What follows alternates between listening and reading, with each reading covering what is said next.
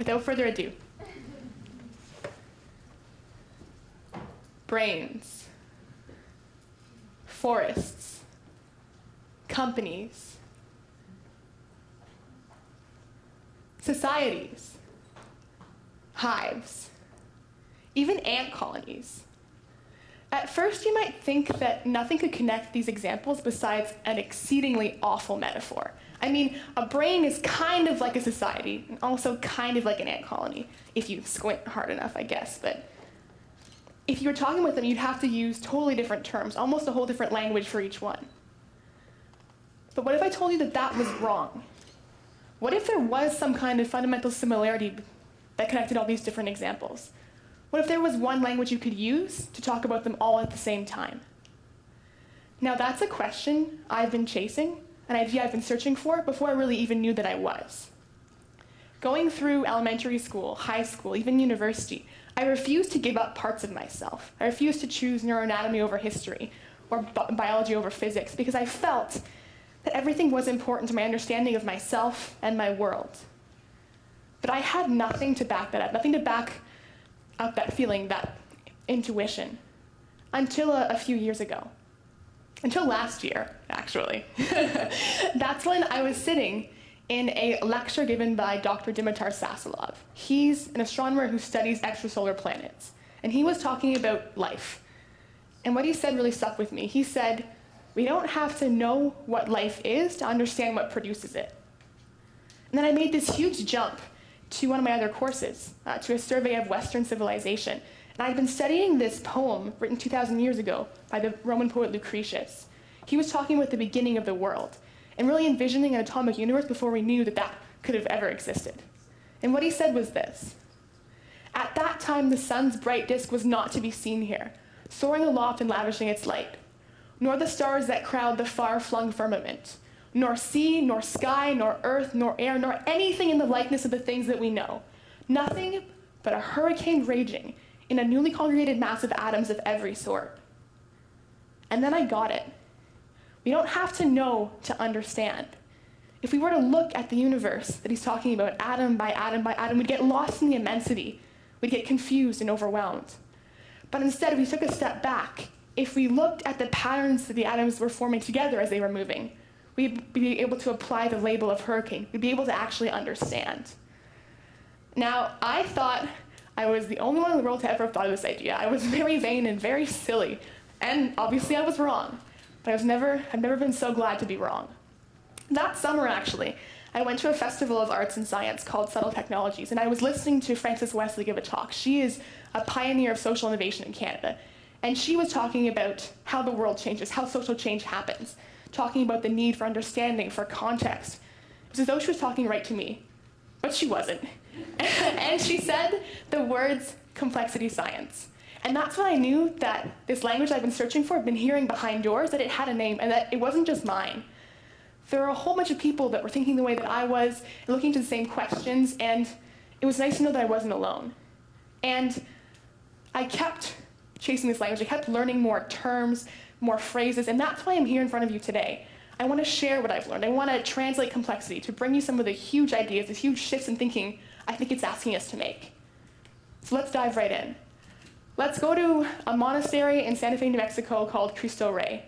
And it was here in 1984 that a bunch of physicists and economists, biologists, computer scientists, they all came together and they started talking. And like me in front of Frances Wesley, they found that they were all speaking the same language. Not only English, they found that they were speaking the same conceptual language, that their ideas about the fundamental structure of all things, the fundamental interconnectedness of all things, were shared. They were converging, almost. And this was incredible. And they called this shared language, this shared perspective, complexity science. Okay, but I've said that a lot of times. What does it actually mean? What is complexity science? It's the study of complex systems. But what's a complex system? All systems are made up of agents, whether that means a ant in a colony, or a person in a society, a neuron in a brain, all these small independent parts that are able to kind of move independently and act. But what's so important about complex systems is that these actions are not just separate. The agents are actually interacting, and their actions interweave. Complexity comes from, at least partially, the Greek word plektere. meaning to be interwoven. And the actions of one agent affect the entire system. So you have the firing of one neuron will affect the state of the entire brain. And the same thing works the opposite way. Thinking about a family or a society, the mindset of a society will affect each and every person in it. It's this idea that you can't really pull apart the system. It's interwoven, it's very connected. Everything is together, and that really matters. But let's look at an actual example. Let's look back to hurricanes. I really like hurricanes. I'm going to talk to you about Edward Lorenz.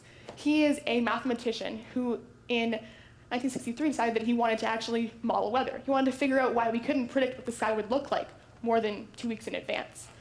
So he decided to model a small pocket of air that moved around. He created a system of 3 differential equations, modeling the x, the y, and the z coordinates as they kind of moved over time. You can even see from those equations there that all the variables depend on each other. They're very much interconnected and kind of woven together. You can also see that if you plot the position of this air pocket over time, if you plot it only by x, y, and z separately, you see almost randomness. You don't see any kind of overwhelming pattern or structure or order. I wouldn't be able to tell you what was going on by looking at those 3 graphs. But that's not what Lorenz did. Instead of looking at things one-dimensionally or things by parts, looking for the atoms, he looked for the hurricane. He added an extra dimension to his view. He plotted the graph in 3D, x, y, and z coordinates, and traced the path of the system over time.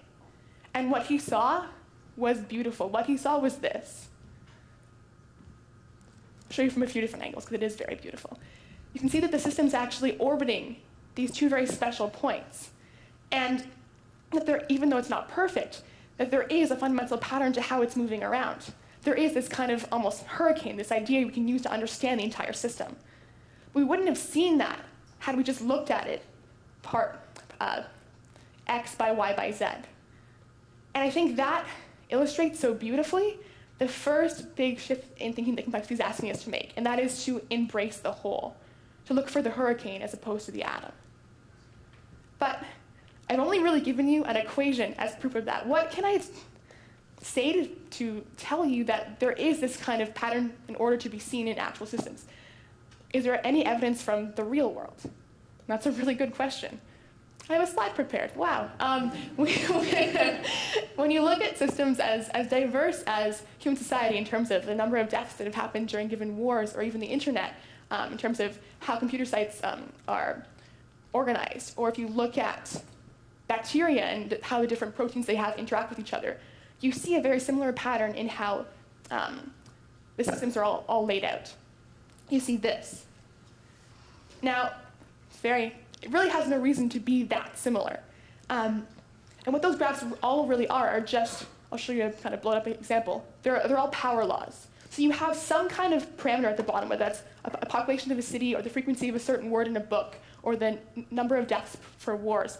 And then you have the number or percentage of things that have that value. So you can see that there are very few cities that have a lot of people living in them, and a lot that have a few, and that makes intuitive sense. So what's important about these graphs is how they're actually decreasing, how they're changing from many to few. And that's by a power law or an exponential relationship. And not only is that important because it shows that there's some kind of fundamental, again, like pattern to be seen, there's something similar across all these very different examples. The power law is relevant because we're so used to thinking of things in terms of bell curves, in terms of one central mean, and things dropping off on either side very, very quickly. And for things that can be understood by bell curves, you can kind of ignore parts of the system. You can just say, there won't be somebody who's going to be 12 feet tall or 0.2 feet tall for talking about heights. So you can kind of limit your understanding of the system to this very constrained area of probability. But with power laws, we can't do that. With power laws, we don't have that same dropping to zero so fast, and you can't ignore parts of the system. If we're thinking about this in terms of maybe an earthquake, and that dotted line represents an 8.0 on the Richter scale, it's almost just as likely that we're going to have something that's on 12.0. So you can see that we can't do the same thing. We can't reduce or break apart. We can't look at parts instead of the whole. And that's really important because it challenges what we like to do. We like to control, predict, to break things down, to make things simple. With complexity, we can't actually do that. And that, I think, is the second huge shift in thinking that we're being asked to make, to move from our ideas of prediction and control to something else, something maybe a little bit more scary. But I don't think it has to be scary. Of course, it's almost terrifying to think that we don't have absolute control, but I think it's almost more realistic to look at ourselves as being a part of as opposed to outside of these systems. That anything we do has to have an effect, has to have some kind of reaction to it. So instead of trying to apply these very rigid frameworks of understanding, we should look at ourselves more carefully and look at how we fit. But how do we even go about doing that? It's also a very good question. I have another slide prepared. We end up making a lot of small bets. And you can see this idea happening in terms of evolution, or even in business as well. And it's this idea that we try a lot of very small things. We're talking about an ant colony, and they're trying to explore the environment and find food. The ants will start crawling out in all different directions.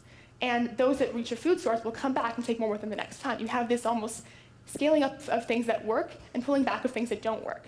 And over time, you have entire columns of ants going towards a food source. Or you have a company that's able to adapt its product to better fit its audience or its market.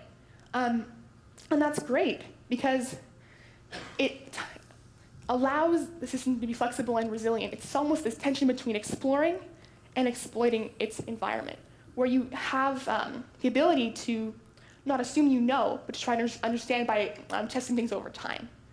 And a really relevant example, perhaps, is thinking about drug companies. When they're trying to discover the next new drug, the best fit for whatever target they're trying to aim at, they end up producing a whole bunch of different computer models that they allow to be tested over time, and then they almost let it evolve by mutating the code of the computer simulation.